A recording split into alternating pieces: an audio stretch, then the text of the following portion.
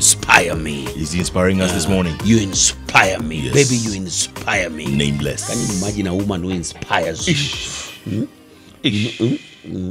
A woman who inspires you. David Mathenge.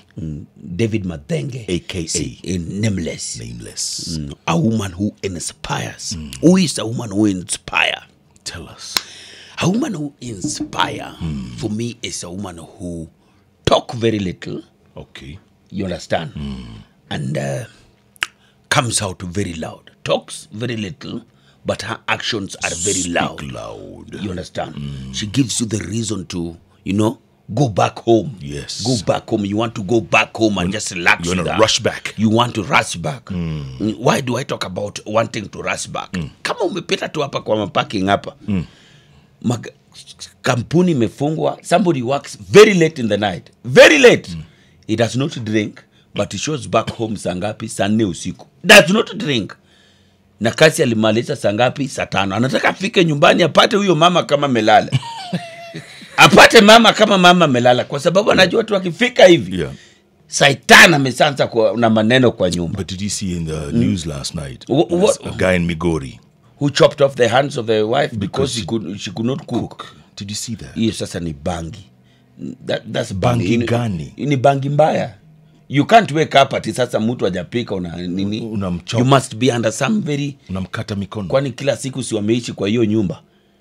Unaenda kuvuta bangi mbaya. So therefore I'm telling you this. You pass in the parkings here. Yeah.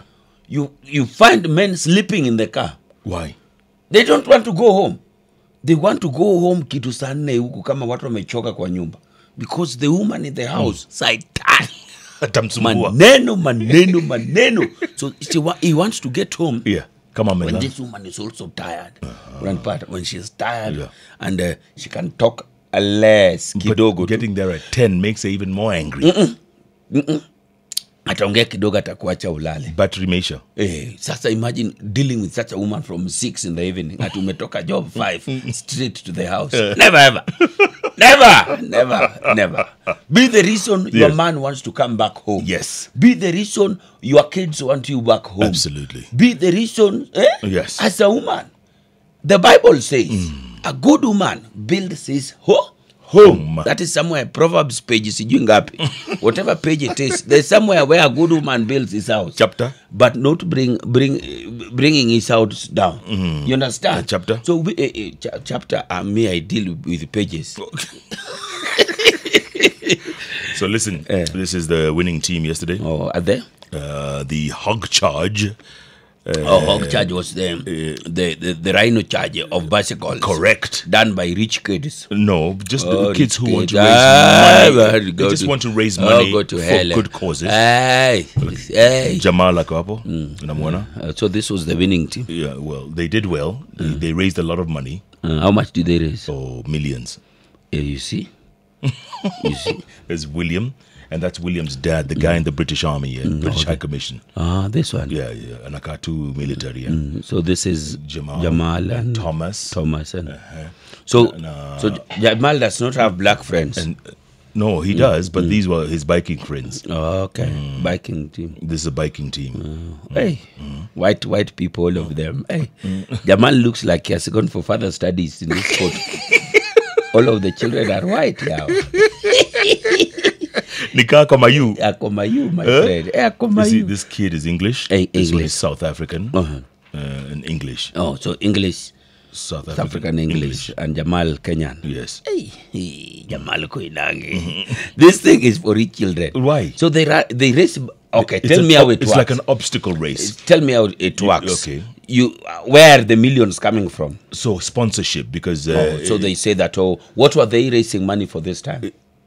Conservation, for fencing, abadeas, and other places. And this abadeas, when will the fence end? By the way, those are some of the questions now we must start asking. They've been fencing for decades. Abadea. Wana fence na nini? Kwani ni ile wall ya Trump? Mimi hata nasanga. This abadea, tangu Rhino charge anze. There have been Abadea fence. No, the chairman of the fence, Abadea fence, you must now give us full report. You must give us a full they report. were calling themselves the Rocking Rhinos. The Rocking Rhinos. Yeah, and they raised the 7th biggest fundraiser, 7th biggest in the school's history. So they did well. They did well. Yeah, Jamal and your team, Come. and the 7th Rhinos, Yeah, Rocking Rhinos. Rocking Rhinos. Yeah. Congratulations. Absolutely, absolutely.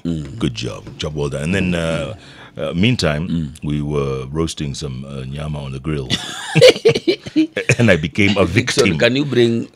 I became a victim. Can you bring that camera around? So this is bring an nini. Something we prick. Weka mkono hapa wacha hiyo ujinga yako. Angalia zidi analeta kalamu. Nataka didi endo uende ulete didi kwa ile stapler. Unajua ile stapler ya didi ya karatasi ama pen. Vimba bwana. Unaona? The whole fingers. This is just water. It's water inside. Yes, this is water. Stop making it look like you are dying. Lakini nyama ilikuwa tamu. Nyama ilikuwa tamu. This is the price you have to pay. So mkono yako imefura. Alafu ilichomwa na grill hapo. So ikafura kidogo. Yes. I need a pen to just prick. What will happen? Itatoka yote. Na ikauke. Wacha kuonyesha kitu inakaa sijui nini hapo. Unakaa ni kama utakufa. So this is so you did not prick this thing to come and show me that you are suffering. No, Mama Jamal amesema niwache tu hivyo. Hakuna. Mama Jamal, let me tell you. When you are burned, ukichomeka na ifure maji, ikishafura maji namna hii, unachukua pini, unadonga maji natoka, the skin will dry up. Hivyo tu? Yes. Na germs? What germs? Hiyo kitu nadunga nayo. Unadunga nayo. Hiyo kitu unadunga nayo. So what are you what how long do you want it to be like that? But it goes down on its own. I'll just time you in here. You will not know how the water came out in a few. Fanya magazette. Before I tell you my trip to Baringo. Oh, yes, you were in Baringo this weekend. Nice. It's the Hot Breakfast with Jeff and Jalango.